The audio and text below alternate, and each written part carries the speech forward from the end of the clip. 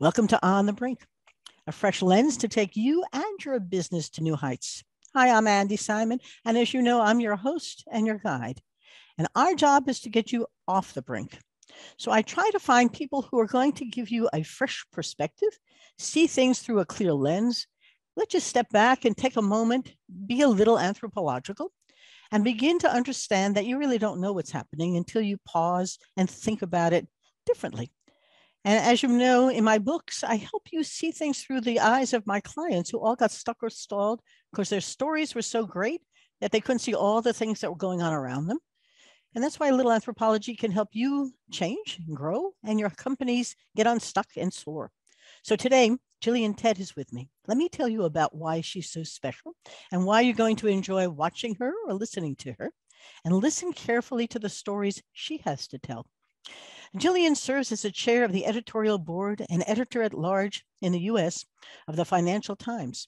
Forgive me for reading this, but it's very important that you hear it. She writes weekly columns covering a range of economic, financial, political, and social issues. She's also the co-founder of Financial Times Moral Money, a twice weekly newsletter that tracks the ESG revolution in business and finance, which has since grown to be a staple FT product.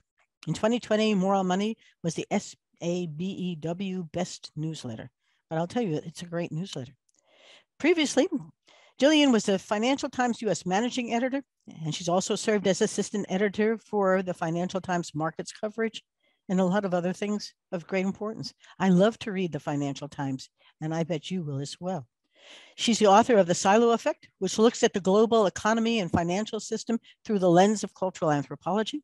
And she's authored Fool's Gold, How Unrestrained Greed Corrupted a Dream, Shattered Global Markets, and Unleashed a Catastrophe, a 2009 New York Times bestseller and Financial Book of the Year at the inaugural Spears Book Awards. I must tell you, she has written really good books, but I brought her today because she has a new book out called Anthrovision. And as you might imagine, it touched me and my heart. And I read right through it. I couldn't stop because it was all about how what she's calling AI, not artificial intelligence, but anthropological insights or intelligence, and a whole new perspective.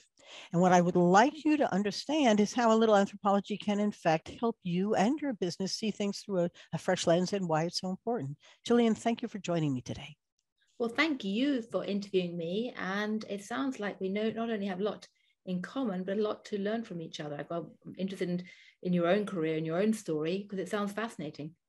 Well, I have enjoyed reading about yours, but I'd like you to tell the listener or the audience about who is Gillian, because you've had a great journey that's taken you in many places. And as an anthropologist, as I read it, I smiled. Just a little aside, I took my daughters when they were 4 and 5 to Greece to study Greek women. And I know you'd appreciate this. I learned a whole lot about the Greek women through my children. I'm not sure what my children learned, but they still love me. And so that's all that mattered. Tell us about yourself. Who are you and what's your journey? Anyone who's heard my biography would think that I'm thoroughly weird. And that, to be honest, has been the reaction of many business leaders, political leaders, economists, grown-ups who pretend to run the world when they hear about my background, because most people who work in high finance or business assume that if you're going to be a journalist writing about them, you should have a PhD in economics or an MBA or some kind of training in quantitative intellectual pursuits. And my background is actually in cultural anthropology. I did a BA and then a PhD at Cambridge University in the UK. And what anthropology really is about looking at human cultures and systems and what makes people and societies tick, not just in terms of the obvious things that we recognize, but most importantly, all the things that we tend to ignore around us all the time. I sometimes say that just like psychologists look at our hidden biases in our brain, anthropologists look at our hidden biases and patterns and assumptions in society. So in my case, I went into anthropology because I was fascinated by the rest of the world. I've always loved to explore and travel. And as a child, I dreamt of going to wacky, weird places or places that seem weird to me, a bit like an Indiana Jones, if you like, of the intellectual world. And cultural anthropology very much came out of that impetus in Victorian England, the idea that people would go off to other cultures to find the essence of what it meant to be human. And, you know, a lot of what anthropologists did in the 20th century was indeed to go and travel. that's changed a lot in the 21st century, and I'll come on to that in a moment. But I went off, in my case, to a place called Soviet Tajikistan in 1989. And I spent about a year and a half of my life up in the high mountains in Tajikistan, living with a group of wonderful villagers. I imagine most people listening have got no idea where Tajikistan is on the map or what it's like there. But basically, if you imagine the scenes you might have seen of Afghanistan on the news and take out the black veils and put in very brightly colored clothes, then you roughly have the idea of what the village I was living in was like. It was in the high mountains of the Hindu Kush. And I was studying Tajik wedding rituals there. But I wasn't just studying Tajik wedding rituals. I was looking at these rituals and symbols and ceremonies and all the economic exchanges associated with weddings as a key to try and understand how the Soviet Tajiks reconciled their identities of being Islamic and communism at the same time. Now, after I did my PhD, I then left Tajikistan. I actually became a journalist, originally a war reporter, and then I joined the FT and became an economics correspondent. And for the first few years, it felt as if all my training in cultural studies was completely irrelevant. But it's funny how life works, because a few years after I started writing about finance, I suddenly realized that actually human beings are humans wherever they are. Yes. And in just the same way that I once studied Tajik wedding rituals in the Hindu Kush and looked at how they use symbols and ceremonies to express ideas about their world, so too investment bankers, to take one example, get together for gigantic ritualistic ceremonies called investment banking conferences, where they have all kinds of rituals like PowerPoints and bar meetings and golf tours. And those rituals and ceremonies and symbols also create social networks and express all kinds of assumptions, which could and should be studied through an anthropologist lens. So the latter part of my career has been all about trying to use this anthropological vision and apply it to the world of business and finance and economics. And frankly, I think it's something that anybody could benefit from, particularly now, given that COVID has ripped up our normal lives, tossed us all into culture shock, and meant that we can all benefit by thinking about what makes us really tick. When you think about that, you, in your book, I'll play out some of the stories in there. You provided us with a broad range of fascinating illustrations of the application of anthropology to different situations, whether it was to a child care center that wasn't doing well, or to Mars getting into pet care, or to the economic crisis of 2008, or to what happened with Cambridge Analytics. Give us some illustrations, some case studies that are some of your favorites. The reason I ask is that as you were describing that, I could imagine being in the highlands of Russia. I took my kids to see what it was like to be a woman in Greece, and I studied the Greek immigrants and their return migration. But if you haven't done that, there's no way you know what it's like.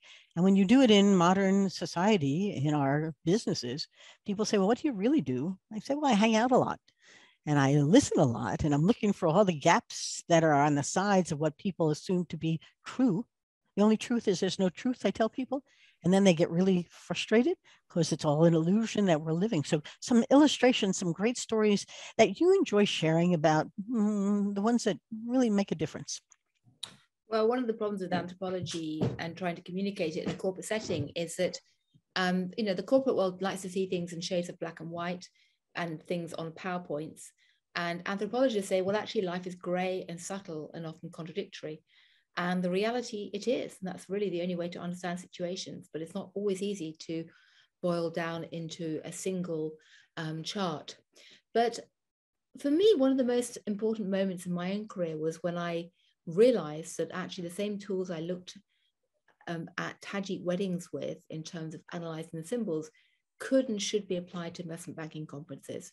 And I went down to the Mediterranean in 2005 to an event called the European Securitization Forum, and looked at those rituals as if I was studying them like an anthropologist, which showed me that the bankers that were engaged in that securitization business back in 2005 had all kinds of assumptions that they were barely aware of themselves, but which were distorting their vision of finance quite significantly and laying the seeds for the subsequent 2008 financial crisis. So when I looked at the bankers at play in their conference, I could see that they were a tribe set apart with a strong sense of their own identity. And like any social group that has a tight network that was both being reflected and reproduced in the banking conference, they had a creation mythology. You know, every group has a creation mythology. Their creation mythology was that perfectly liquid markets, so-called liquefaction of financial markets, was the ultimate perfect goal, the holy grail. And they were so addicted to this idea of perfect free markets, so they kind of failed to see all the contradictions in their creation mythology, like the fact that although they were creating these innovations supposedly to make markets more innovative and more safe and more prone to perfect trading, most of these new products were so complex they weren't being traded at all. And they weren't even able to value them with free market prices because there weren't enough free market prices. They had to use models. The tools they were using to disperse risk were actually introducing new risks into the system because they were too complex for people to know where the risks had gone. And they said that these tools were being done entirely to help people, but there were no faces in their PowerPoints. It was all Greek letters. And that indicated, you know, it wasn't just an accident that there were no faces in their PowerPoints. It reflected a mentality that the end user had been kind of screened out of their way they saw finance. And you can say, well, that's kind of a pity, but actually it had a really practical implication because what it meant was that the people creating these financial products were so caught up with the creation process, they couldn't actually see how the products were being used on the ground at the end of the financial chain. There's a wonderful scene in the movie The Big Short where a hedge fund trader goes and meets a pole dancer in Florida.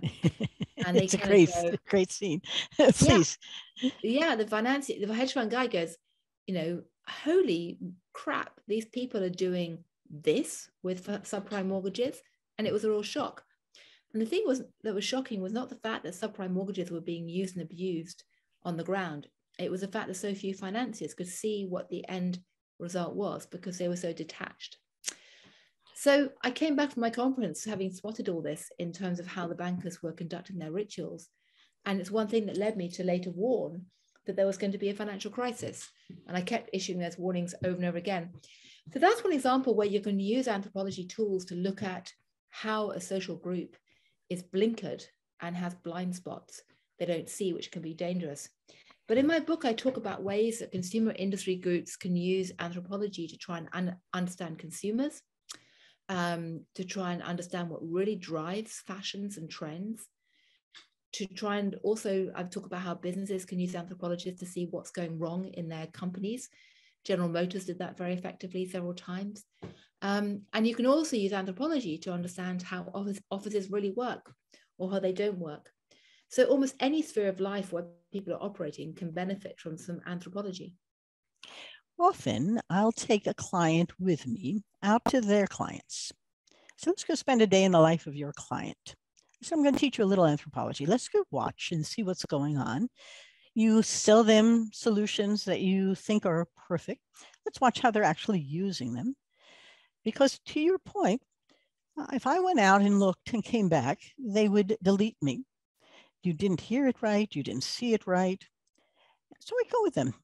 And the two of us watch in the same factory exactly how it's being used, a sensor that's actually measuring the color of something or some technology that's being applied. And we go out and we write down everything we saw. And the two of us were in two different places at the same time. We were each seeing completely different things.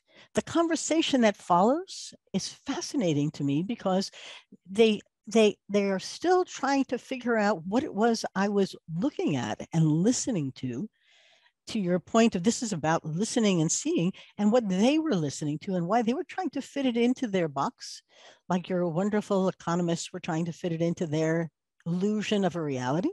and what the reality actually was. And my claim is mine isn't a better reality, but I'm looking for the gaps for you, and you're looking to fit it into your box, which may no longer be the right box anymore. And that's so important now, coming out of the pandemic, is what used to be the way we did things isn't any longer the way we're doing it. And so people are hiring us to figure out, what do we do now? What's happening out there? Come watch with us. So as you were putting together your book, I have a hunch each of the stories touched you in some of the same ways. Yeah, absolutely. I mean, the power of anthropology in many ways, I would argue, is essentially what you're doing is trying to engage in a three-part journey. And this is the way I put it, that basically you are trying to simultaneously trying to immerse yourself into the minds and lives of others so that you can understand them better. You're trying to well, not just immerse yourself in the mind and lives of others, but really try and see the world through their eyes in a kind of humble, open-minded way, and to collide with the unexpected. You're trying to then use that knowledge to look back at yourself, because there's this wonderful Chinese proverb that a fish can't see water. None of us can see the assumptions that shape us unless we periodically jump out of our fishbowl, go swim with other fish and talk to other fish, and then look back at ourselves. It gives us clarity of vision.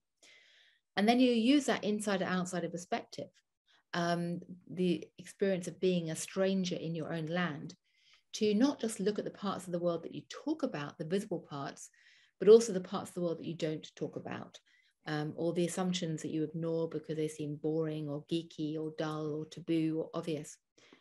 And that sort of three-part journey can be really powerful. And to cite a small example, General Motors brought in an anthropologist, Elizabeth Bridie, to look at why some of its meetings were going so badly wrong, but rather why some of its merger initiatives were going so badly wrong. And there was an attempt in the latter part of the 20th century to create a sort of joint car between German and American engineers. It didn't work. It's a great story. Please continue. Yeah, they tried for about 2 years to create a joint small car by bringing these teams of engineers together. And at the time, they assumed it was because of linguistic differences. And there was a tendency to think, oh, those Germans don't understand the Americans and the Americans don't understand the Germans, because that was the obvious, difference and distinction that was in everyone's faces. But some anthropologists observed the group and realized that actually it wasn't a straight story of German versus American clash. There was this bigger clash between different teams of Americans between Tennessee and Detroit, because they all had very different cultures in their factories. And the really interesting thing was they kept calling meetings to try and resolve the problems without realizing that all three different groups had different ideas about what a meeting was and what the whole point of it was. And the Germans thought it was basically to rubber stamp a decision that had already been taken, and that it was supposed to be very hierarchical, and that a meeting didn't really count as work, because work was what you did elsewhere.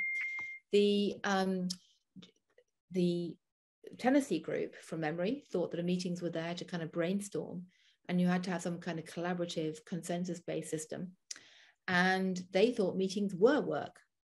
And the Detroit group had another idea all over again. So all of the people coming into that meeting with different expectations, and because they weren't actually talking to each other, in advance, and they weren't looking at the story behind the story, which is basically what were their different cultures and what were their expectations of meetings, they kept wrongly describing it as a German-American thing, and it wasn't. So that pattern's played out over and over again in offices. And it's really important to think about that now for two reasons. Firstly, that most businesses right now are in the grips of radical tech transformation as automation and digitization takes off. And that's creating a whole different bunch of culture clashes, because the way that, say, a group of techies in San Francisco are trained to think or think about meetings is not the same as, say, a group of metal bashers in Detroit. But secondly, COVID and the pandemic and lockdown has challenged all of our ideas about how offices and work and meetings should happen. And we haven't been together in groups to kind of learn from each other and thrash it out. We've all been scattered and isolated. So within every company, the longer that COVID and lockdown has gone on for, the more you've created all these little micro subcultures who may be totally talking past each other all the time. And often exasperated senior managers, who are middle-aged go, oh, these millennials, they're so weird. But maybe it's not about age gap or about different generational cohorts. Maybe it's just the fact that different subcultures are growing up inside companies as we're scattered. And as we return, hopefully, to the office, different cultural patterns will develop all over again. And we need to think about it. Well, you're not Malinowski and you're not going off like Margaret Mead to a small island. To some degree, that's just what's happened during this pandemic. Islands have emerged. And as we're watching them, for example, I have a wonderful client I'm going on my 5th year with them, all in transformation. And they used to give remote work as a benefit to their partners and their employees. Pandemic hit and everyone went remote, all 70 employees. Now they can't get them back into the office. And they said, well, what was valued before as a benefit is now a penalty. And how do you take the same thing, remote work, 1 minute it's wonderful and 1 minute it's awful? What are the values that are coming? And the partners are lonely. And the reason they want them back together is for human companionship. And what's so interesting for me is to watch the dynamics going on, because they don't find a way to articulate what really matters here. It isn't about having them come back in the office. It's that I miss them. And that's not a bad, and people decide with feelings, not with heart. So you can come back out with them with the logic of it, and they come back with the logic too. Well, I don't have to commute for an hour plus. I can get so much work done. Why do I have to be there to have lunch together? We're not going to do that. I mean, it's so interesting to watch the head and the hearts here at odds with each other in this island that I'm not quite sure was perfect before. And I'm not quite sure it's so bad right now, but nobody's quite sure what we should do to build coming out of it. And I have a hunch this is the proliferation of islands that all of us are watching happen across the country and across different industries. It's really interesting as an anthropologist, to step back and just observe and laugh a little and cry a little bit too. Absolutely. And I guess the point that you know very well, that you've seen in your own kind of work, which is so important is that we need to talk not just about what people are obviously talking about all the time that's in your face, but also we need to always ask ourselves, in any context, whether we're in an office or any other setting, what are we not talking about? What are we missing? What is the story behind the story? What's the context? And one of the ways I try and illustrate that point is through an issue that isn't to do with work, but practically everyone who's middle-aged with teenage kids is grappling with, was why are teenagers so addicted to their cell phones? And if you ask people that question, they go, oh, it's because of cell phone technology, or it's because of those wretched teenagers, or it's because, evil tech companies are busy designing algorithms which are addictive. And certainly that's true to some degree. But the reality is that you can't understand teenage cell phone usage without stepping back and looking at what people don't talk about, which is how teenagers move in the real physical world. And if you go back 100 years, teenagers had a lot of opportunities to physically roam and to meet their friends on the streets. They might, even 50 years ago, they went to the shopping mall, they cycled to school, they would hang out with their friends, on the fields without parents watching every move. You fast forward to the 21st century, and even before lockdown, you had a whole generation of middle-class American teenagers, particularly in suburbs, who essentially are overscheduled, driven everywhere by their parents, constantly being monitored. And then you go into pandemic, and suddenly this sense of physical constraint is even more extreme. So is it any surprise that you have a generation of people who think that the only place as a teenager that you can test boundaries, congregate spontaneously, explore the world without parents watching is online in cyberspace? Yes. So you can't talk about cyberspace experience without looking at the physical world. That's the social silence, to use a word that anthropologists sometimes use. And that model or metaphor applies over and over again to almost any aspect of modern life. But you said something very profound and well worth emphasizing. The times make the man, or the man make the times. Here we have, a transformation of trust, of safety. When I was a kid growing up, we would go outside and play stickball on the street. I'd get on my bike and ride to the mall to go shopping. My mother worked. She was a professional. We lived. As my kids grew up, you began to realize how much more structured their lives were without thinking about the implications of it.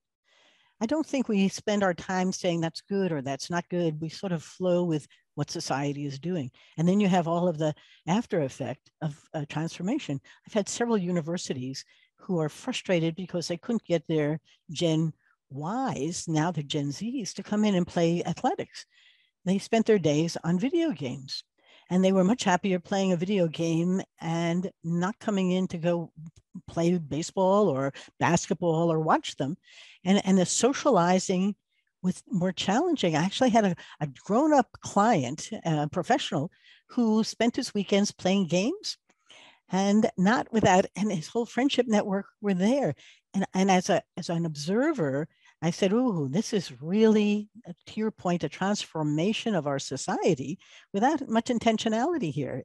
He was caught, and the world he was in, he never met any of the folks that he played with, which by itself was sort of an interesting and new and bizarre society in which we're in.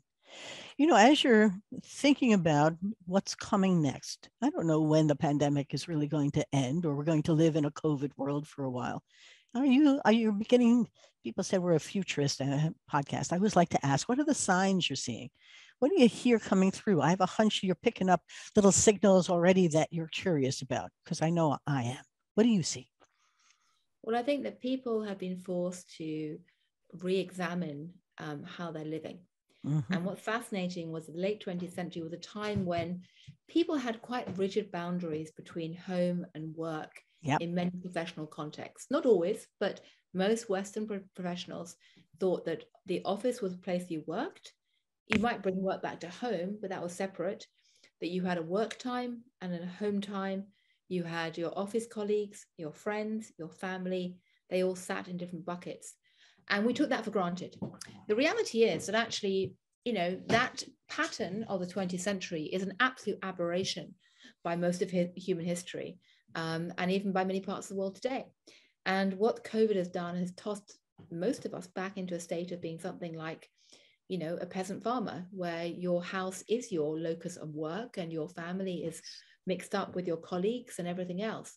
And we may not like it, but it certainly challenged our boundaries.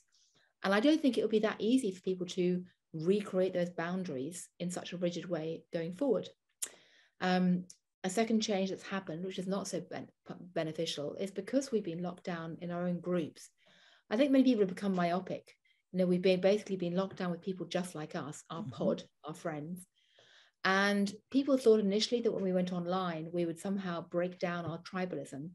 Quite the reverse has happened, because the key thing to understand about the internet is that it allows us to customize our identities and experiences in a way that's never been possible before. Mm-hmm. And I think it's changed our vision of how we as individuals relate to society. Most societies in human history have seen the individual as a derivative of society. We're a cog that fits into a machine with identities that are pre-assigned. And then came the, Enlightenment in Europe, and this idea that we are the center of our society. The me generation, I think, therefore I am, society is a derivative of me. The 21st century with digital tools has given us the capability to basically customize our world as we want it. Yes. We customize our coffee choices, our media sources, our friendship groups, our identities online. We customize our music tastes. Today's generation doesn't want to have a vinyl record which has been pre-assembled by someone else. We want our own pick and mix music to listen to when we want, exactly what we want, how we want. And that's really a shift that's been exacerbated by pandemic, because we've been so reliant on cyberspace. And it's made us even more tribal, I think, in a very bad way. Another shift that's happened is that people's sense of the future being a predictable, rigid path that goes in one direction, I think has been shaken by the pandemic. Yeah. Late 20th century was a time when most Westerners had lived a pretty stable life, pretty predictable life. No longer.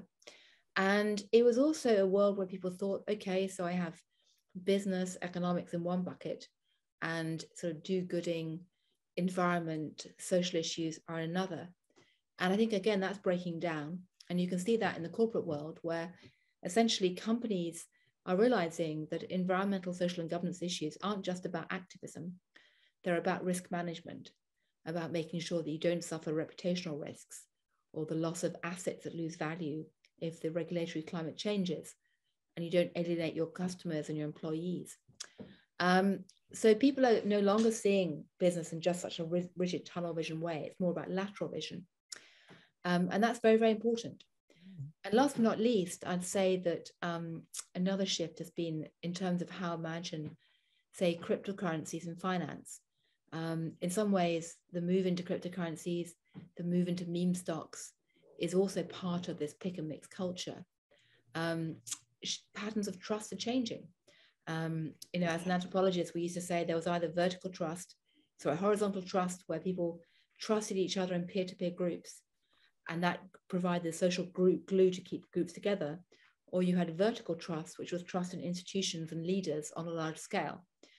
And it was presumed that when you had big groups, you couldn't have horizontal trust. Well, digital platforms have enabled something called distributed trust to explode. Suddenly, huge groups of people can do things on the basis of trusting each other via digital tools. That's how, say, Airbnb operates. It's also how most cryptocurrencies operate. You trust the crowd through a digital platform, but not through an organizational hierarchy. And that's, again, changing people's attitude towards money and value and exchanges in a fascinating way.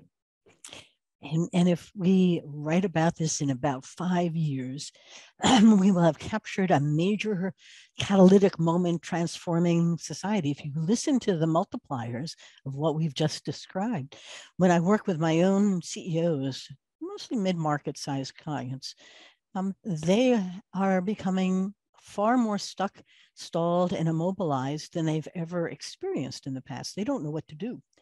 And what's so fascinating to me is that they really don't know what to do, and they're not willing to go out of their, talk about their corner office, out of their comfort zone to begin to see. And so they're really struggling with whether or not their businesses are going to survive. And there's no reason why they can't survive. They just have to change. And all of a sudden, that entrepreneurial spirit that got them there is stalled. And the certainty you spoke about, I'm not sure that was true or an illusion, that humans prefer certainty versus being fragile and agile. But in fact, it's really raising up those people who can see opportunity in being agile and willing to change. The brain hates me when I go into a company to say, we're going to change. And immediately all that cortisol gets produced and they go, oh, please get out of here. But in fact, I do think we're becoming there's going to be a training ground now for the agility that's needed for the next phase, because as we come out of this, it's not going to be certain either. And nobody can really plan the way they might have thought. And I don't think that you should plan anything. I think you should try to be nimble, agile, adaptive, and talk to people. You speak about the silence. It's a great time to start listening. Just talk to people. And you don't have to do it in person if you don't want to, but you can try.